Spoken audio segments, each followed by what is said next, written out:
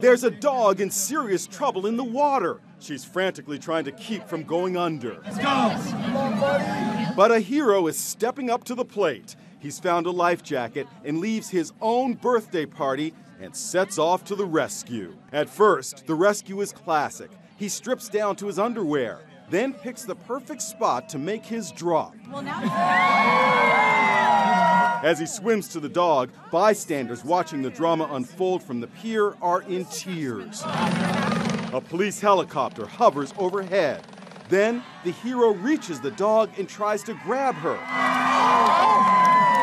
The animal is so terrified, she bites him on the hand and face. He's bleeding. Look at the blood flowing down his face. Somehow he ignores the pain and makes it to shore, pushing the dog the entire way. Heroic effort. The dog is pulled ashore. Pretty amazing heroics. And here's the hero today, 38-year-old Gabe Castellanos. Look at this. Yeah, she caught me there with her upper canines. Ouch. And her lower jaw hit me right square in the front teeth. And right so there? Technically, right now, this is a temporary tooth in the Wait a corner. minute.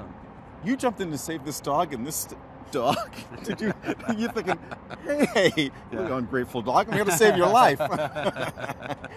For a little bit, but then I was like, oh, it's all right. I needed teeth work anyway, so I think we're doing each other a favor here. So what happened to the frightened dog? Here she is. Her name is Harper. She has booties on to protect some minor injuries she sustained in her adventure.